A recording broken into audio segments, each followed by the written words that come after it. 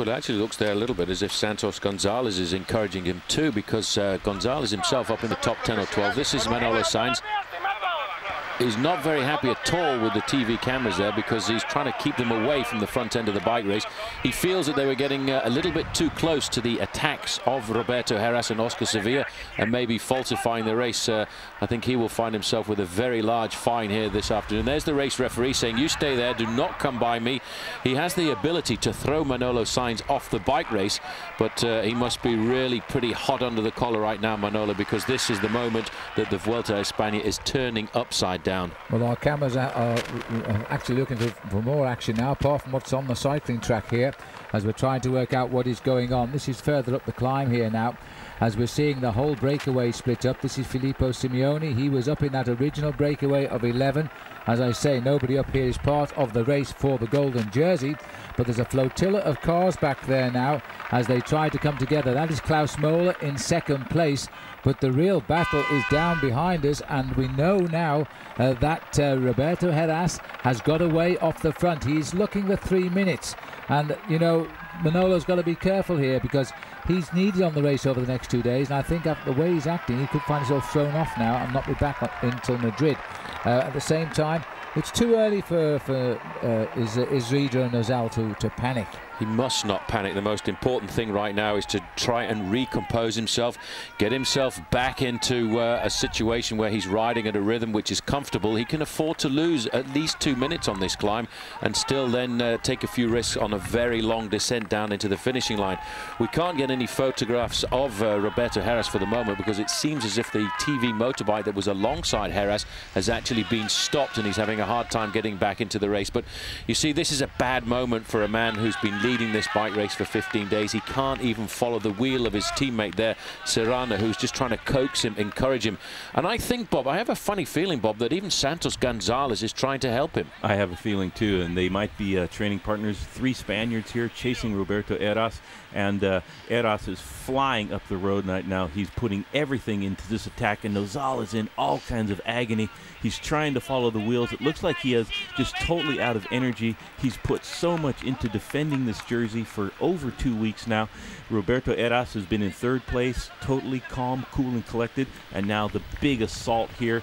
He did damage on the Sierra Nevada and the Pandera climbs, and now he's going flat out. You can see it looks like that might be the King of the Mountain jersey there. Valverde as well. And Valverde, along with a little bit of a Kelme assault right now, and Isidro Nozal in all kinds of trouble. Manolo Sainz is not doing any help at all. They're chasing Heras. He is flying up the mountain. It wouldn't surprise me if he caught up to Floyd Landis, his teammate, in a few moments. Landis, who was at the top of the climb now. We'll see Klaus Moeller there and Filippo Simeoni. Landis just detached from these riders. He'll wait for Heras and then fly down to the finish line and try to gain as much time as possible. Well, it's a very fast and rapid descent down towards the line there, and a quick explanation of why Santos Gonzalez might have been helping there, because before he moved across to the Domino Vacanze team, he used to be a very integral part of Team Once. This man has ridden away right now from Oscar Sevilla, and he's also ridden away from Alejandro Valverde. He is trying to blow this race apart. This is further down the mountain. There's Beltran, and I would think in this group we will see number 21, but it's very difficult. There's so much action going on here on the slopes of this final first category climb that we're trying to get the whole of the story as much as we can. But Roberto Heras has done what he promised he would do, gone out on the assault. He's not looking right now, Bob, I don't think, of moving up into 2nd place. He wants to try and win the Vuelta here this afternoon. He hasn't got the road left to win the Vuelta, because we're coming to the top of the mountain now, and Isidro Nozal has got a teammate with him to get him back on the way down this mountain.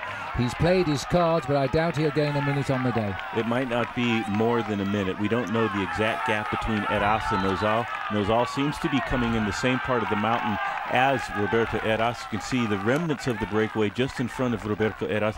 1 minute and 11 down on Klaus Moeller. Let's see where Floyd Landis is on the road. It wouldn't surprise me if he was just up there, just around the corner. Heras will get hooked up with him, and then they will do everything they can to get to the finish line with as much time as possible. It was 1 minute and 11 to Heras. Let's see what the time gap is when Nozal gets to the top of the very last mountain on today's stage. There's still a little way to go, but here he is, and the bunch is getting bigger around him as well. And 140 and counting, but remember, it's 111 is the figure we're taking off. He's lost 33 seconds at the moment. as we continue the climb. And the Once boys, including Gonzalez de Galdeano, have got into this group now. They're massing together. And I think they're right to have ridden like this. Now, if you start pushing the golden jersey, then you'll get him disqualified. Well, I'll tell you what, Igor Gonzalez de Galdeano, he really is riding this bike race on a lot of courage too, isn't he, Bob? Because he looked in all kinds of difficulty just a few moments ago. And we can see there is at least 1 minute for Roberto Heras right now. And this group hasn't yet gone round the corner. I think we're going to look at around about 1 minute and 20 seconds. So it's going to be a huge battle, a huge pursuit down towards the finishing line.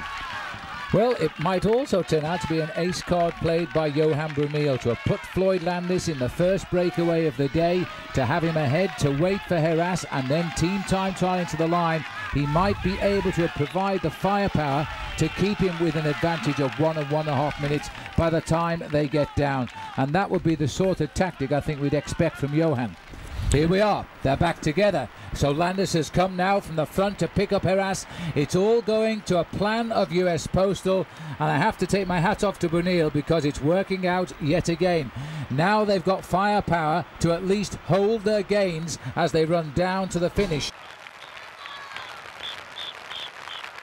3 kilometers in the finish to Simeone and Moeller. Now they've started to desperately try to fight out for the stage. They need to stay in front of the group because, of course, in the Heras-led group, there's a lot of riders that are conserving their energy. Christian Moreni especially is a very fast sprinter. He hasn't done one single turn on the front. Also, Beat Zeberg is a very good finisher himself on a stage like this. So a lot of passengers in the group being led by the Kelme team and the US Postal riders. And Moeller and Simeone, if they want to win the stage, have got to stay in front of them. It's down to about 25 seconds. And here's the chase group getting ever closer. It's going to be about the same gap. It was 1:15 the last kilometer. It looks like they've closed 1. No, it's exactly the same. So a real war on the roads into Collao da Villaba for this finish of the Vuelta a España. It's a wonderful pursuit, 1:15, 1:15. The leaders under 3, the chasers going for 3, the 2 leaders who got away on the climb, Moeller and Simeone. Here they are looking very tired because that group of Roberto Heras has shut down in 3 kilometers at 43 seconds and is closing now very quickly. Change of direction now as we head down into town. These are the 2 leaders at 2 kilometers to go, while we are still waiting for the time check for the chase at 3 kilometers. But it could be at the end of this day that about 1.5 minutes will be the only advantage of the race leader. Now that is going to make the time trial tomorrow extremely interesting because, of course, it's a mountain time trial. Here's the check now. This is behind the leaders at first. Well, there's a few guys in this group, and just spot there, number 48, Luis Perez has also managed to get into this group of Roberto Heras, so he too is looking to move up in the overall classification. But right now, a lot of these passengers are throwing away the possibility of a stage victory. I think 1 or 2 riders really need to go forward right now and help the Kelme chase and also help the US Postal Service chase, because if they sit on this group for very much longer, they're going to lose any chance of winning the stage, which is why they're there. The gap was at 17 seconds. It went up to 19 seconds. So 2 riders against about 20 riders were able to gain 2 seconds in just a few meters. So if they want to have a chance to win, the Maneso riders, there's a little bit of a disaster there. It looked like that Someone's might be Fabian Yecker, and there's a crash now trying to gain the maximum time. It looks like the Banesto rider, Francisco Mancebo, and Constantino Zavalla crashing also. He was so close to winning the stage yesterday. He's right on the limit today. You know that Postal and Kelme are doing everything to catch the breakaway, but Moeller and Simeone working very well together. A little bit of a climb here. Here they are now. They're coming up on 1 kilometer to go. It is going to be desperate to the finish line. They cannot sit on and try to rest. They have to fight it out all the way to the line. Well, Simeone a couple of years ago got himself a stage victory in the Vuelta a España. He's been sitting on for the last few 100 meters, and he's hoping that it's going to force Klaus Moeller on the front to lead out the sprint. They are still surviving by around about 15 seconds over the chasing group, and surprisingly enough, that group behind, they've lost all the impetus, and that's really because a lot of the other guys are deciding to sit on the back and take the risk that it will all come together. But I think they've actually left it just a little bit too late. Well, Simeone hasn't won a race for a couple of years, and now is his biggest chance as he tries to come off the wheel of Klaus Moeller. He should hold on. His last win was a stage in the Tour of Spain in the year 2001. 2 full years since he's won a stage. This could be his big moment. As he swings into the straight, he's decided to take the lead here over Klaus Moeller. Judging by the face on Moeller, Simeone's going to get this victory for Domina Vacanzi, the team who almost never came here. Mario Cipollini stayed just long enough to qualify them. Simeone's give them vindication. He gets the victory. Now it's the time split that we want on the next group in, as Erik Zabel gets on turns, but Christian Mereni here is a good sprinter in a situation like that. Mereni, I think, is just about going to hold off Scarponi. No. Well, they're having a great day out, Damina Vacanzi, and we've started now at 16 seconds the count, and this is now going to be absolutely vital. Floyd Landis in the end off the back. He may have been delayed a little bit in that crash, or he may have sat up because he's given a lot of effort today. Now the seconds are counting. Just how much time has Roberto Heras gained? Because every second could win him the race tomorrow. Dario Frigo just on the back there, but this is a long finishing straight right now, and Roberto Heras did everything that he could this afternoon to try and get himself back into this race. Here's the golden jersey taking up responsibility himself on the front end of his team Once, and it's going to be around about a 1 minute mark on the line. Oh, it's a very, very good comeback. They've had to call on the two men in the top two places overall to finish it off for the team at the end of the day. Little bit of help there possibly from Laura as they come up to the line. They, I think, have still got to turn into this straight and sprint, so it's going to be a long time. It might be a minute and a half, and that's what we said Heras needed today. If he has got a minute and a half, tomorrow could be one highlight of a time trial. As they race up to the line now as a same time group, the minute and a half is passing by. They say it's exactly 1.5 minutes, less 16 seconds is 1 minute 14 in total. Let's have a look at the stage result of Filippo Simeoni winning ahead of Klaus Mola, ever-present Klaus Mola on this race. Perdiguero it was who came up from nowhere to get third place, Mereni and Zaberg. But the big names, where did they all finish? 9th, Alejandro Valverde. Heras 11th plus 16 seconds, but then look, Nozal plus 1 minute 30, he loses at minute 14, and Galdiano right alongside the man who is on the same team. His once big lead is now shrunk to 1 minute and 55 seconds. Heras himself comes into second place. Gonzalez de Galdiano goes down to third but keeps the same time deficit. Alejandro Valverde comes up to fourth and at 1 minute 3 off Galdiano. Might get him yet for a podium place in Madrid. Francisco Mancebo, he's come up to fifth. He's jumped over the top of Beltran, I beg your pardon, who is up there in sixth place. This has been changes amongst the leaders, but not amongst the leader. He keeps his golden jersey. He had to work harder than he's ever worked. This man, has he matured over his 16 days as leader of this tour. He's now 2 days away from victory, but he knows he is not safe. Tomorrow, of course, he's got the mountain time trial, so he's not going to sleep too easily tonight. And I can tell you, by the way, the contretemps with the team management, the mechanic and Manolo Sainz, the commissaires are sitting, and they could yet be thrown off this race for their actions out on the course.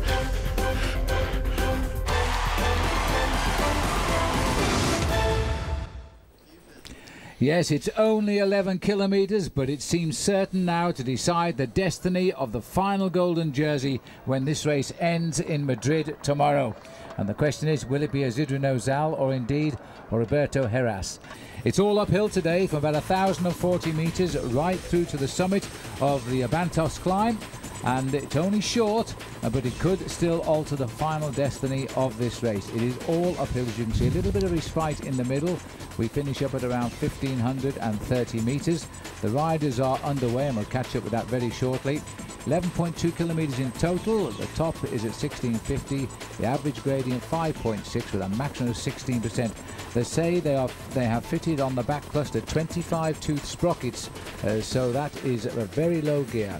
Manolo Sainz has been told not to come near the Vuelta España now for this weekend and stay away.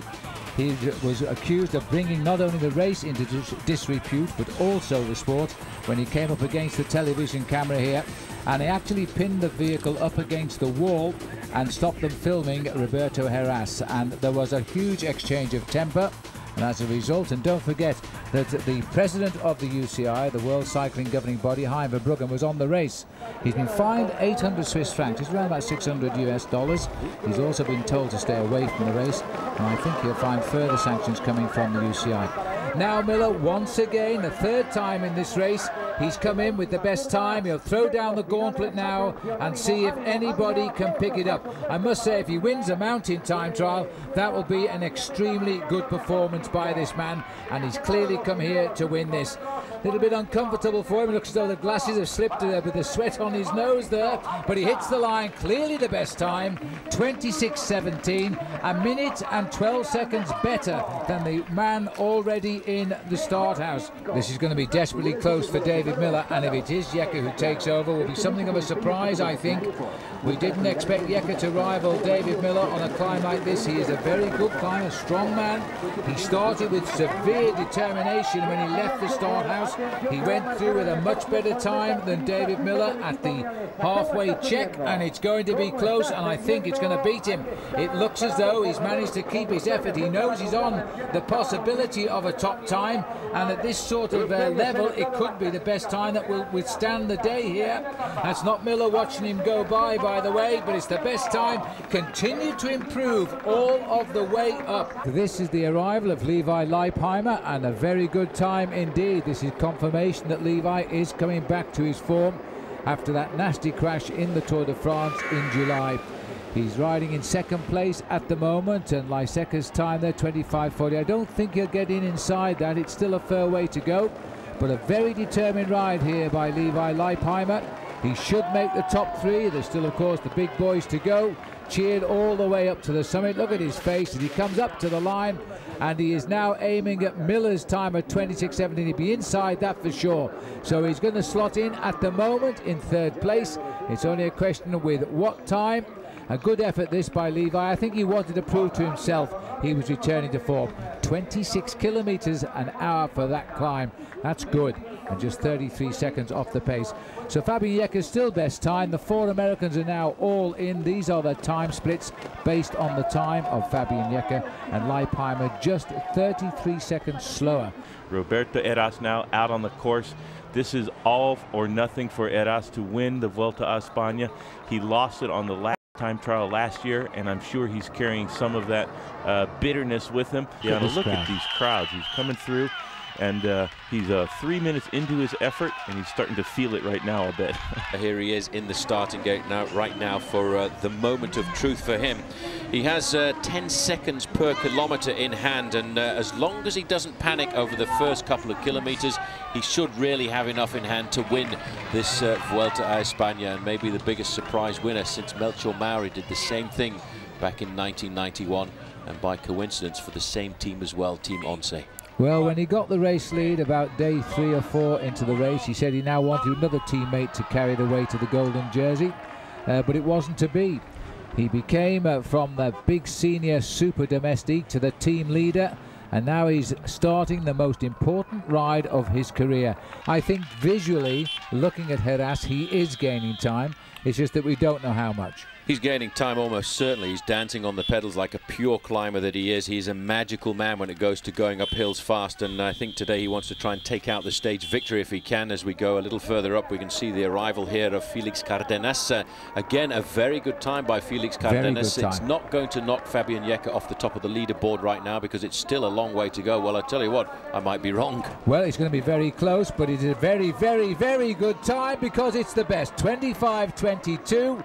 Now, that is a great ride by Cárdenas. I'm sorry for Fabian Jecke. He thought he was on for a great victory there, but that's the king of the mountains for you. He's on his own ground, and he's put in the best time. Here's Ivo González Igandiano, well down in 36th place, a minute 12 down so far, so he is more than likely losing his third place in the overall classification. Well, we'll wait and see too, because remember, 2 minutes behind him is Roberto Heras. That's going to be a lovely carrot to try and catch Galdiano at the moment. We don't know what Valverde has done at that check. We didn't see him go through. Our cameras are swinging around 6.5 kilometers to the summit now, and look, he's right on the mark. He's almost 2 minutes quicker. He goes through second best time at 13:26. Well, 14, so he's a minute quicker now. I've seen a lot quicker than that, though. Seemed a lot quicker. He's 9 seconds down on the time that was set there by Fabian Jecker. Now, this is a very good time check for Roberto Heras. He will realize that he's in the same time as the fastest men up the mountain so far. There you can see he was faster at this point than Cárdenas, but Cárdenas carried on and improved, and Roberto Heras is going up this mountain as if it's flat, Bob. He's taking all kinds of risks. Very rarely do you see a man go uphill like this and have to slow down to go around the corners. Here he comes to the all-important first-time check.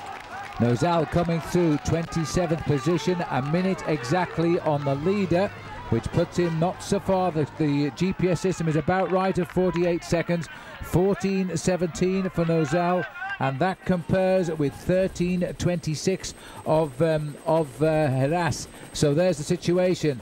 Heras in second, 9 seconds behind the leader, and coming in Nozal at 14:17. It is going to be close, but I think he might hang on. Here comes Alejandro Valverde. Still top of the leaderboard is Cárdenas at 25:22. Has Valverde done enough? It's going to be very, very close here. He's won 2 stages already in the mountains, and he gets it. My goodness me, it must be by 100th of a second. 25:22. That's unbelievable. This is going to turn out to be a very closely fought out race here this afternoon. What an incredible sprint. This kid at 23 years of age is doing well. But I'll tell you what, I think Valverde will have done enough there to have taken 3rd place in the Tour of Spain. He thought that was remote. I think he's done it with that ride. But this man here now could be feeling the opposite effect to what he felt a year ago when he lost in a time trial. He is now so close, and I have to say it, Nozal looks absolutely beaten at the minute. He looks horrible. He's got to find something in the reserve tank. He's got to put everything into it. This could go down to a couple of seconds one way or the other, and he has to fight all the way to the finish line. He's got to try to find something from somewhere, but he's lost it all right now. And look at the difference. Roberto Heras, 1 kilometer to go. Bob, look at the difference in the energy. Just look at the difference in the energy right now. Roberto Heras is out of the saddle. He's bouncing. He's keeping the legs going, where the man on the right-hand side in the yellow jersey, he appears to be struggling. You can see the pain in his legs just trying to keep that gear ticking over right now. He is not on his own terrain here for the moment. Roberto Heras is. He's close enough to get the best time, which is very, very important for the win as well. What a way to take the golden jersey if that's the way it's going to be. Heras racing now, chasing Valverde's time of 25:22. That surely is good enough. 25:08. Now the clock starts, and if it counts more than 2 minutes plus the 2 minutes he's behind, then I'm afraid the golden jersey will have shifted shoulders. Well, 27:03. That's the time that this man has to cross the finishing line if he's going to stay in the golden jersey. Roberto Heras, so bitterly disappointed at losing the Vuelta last year on the last day of the race. Nozal is going to feel that today. He's in 28th place now. It's going to be so desperately close. 27:03 was the time. It has gone by. He is out of the golden jersey as he comes to the line. Isidro Nozal, for 16 days the leader, will slot back into 2nd place today. And for the 3rd year in succession, the final time trial has switched the destiny of the overall leadership.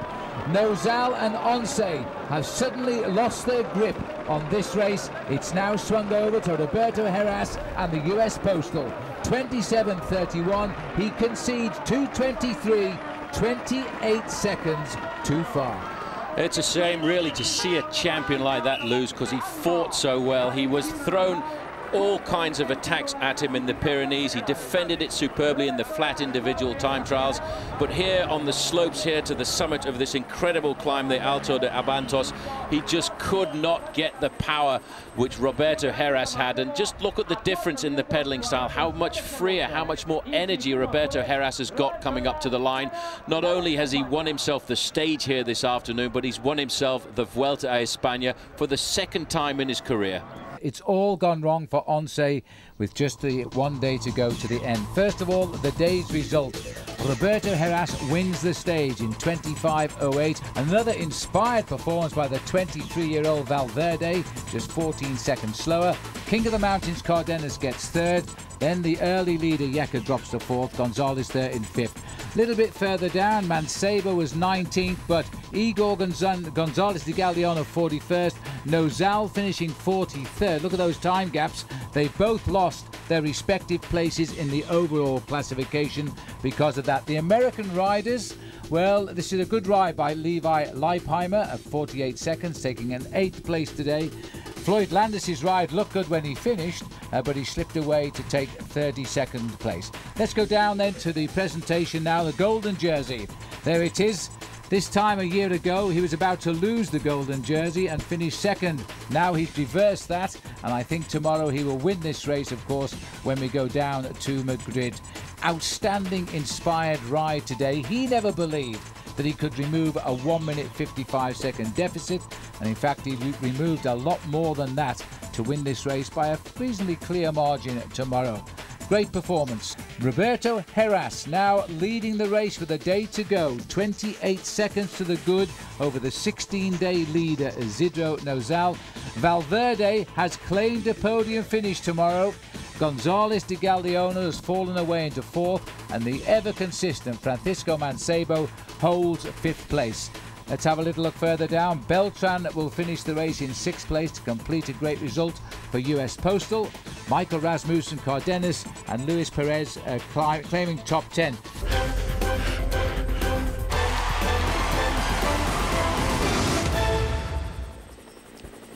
And after 3 weeks of racing, the scene is now set. The final city, Madrid, is ready to welcome home Roberto Heras as the winner for a 2nd time since the year 2000. Let's have a look then at the map, because this is the final stage, and although they've shortened the route slightly because of various reasons on the course to make a compensation, they've taken a lap off in Madrid, so we're doing 7 circuits when we get into the city. It's 90.6 miles. Big interest, of course, in the sprints, because yesterday on the finishing result, Valverde got the lead on points by a single point. Here it is over Erik Zabel and Petacchi at 135. Those 3 riders could still take off the points prize in this event.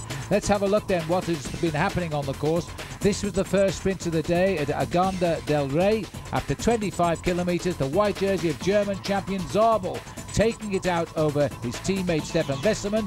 Valverde contesting it in 3rd. That's the situation after sprint 1.